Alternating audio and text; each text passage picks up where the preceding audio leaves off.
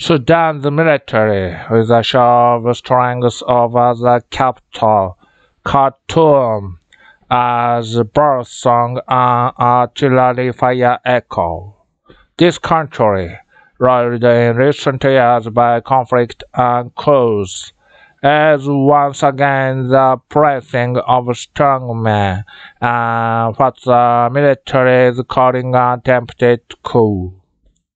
Abdel Fattah al-Burhan, Sudan's military leader, is fighting for dominance with Mohammed Hamdan Dagalo, known as Hemeti, who leads the paramilitary Rapid Support Forces, which gained notoriety in the western Darfur region. And it is the most vulnerable who are paying the price.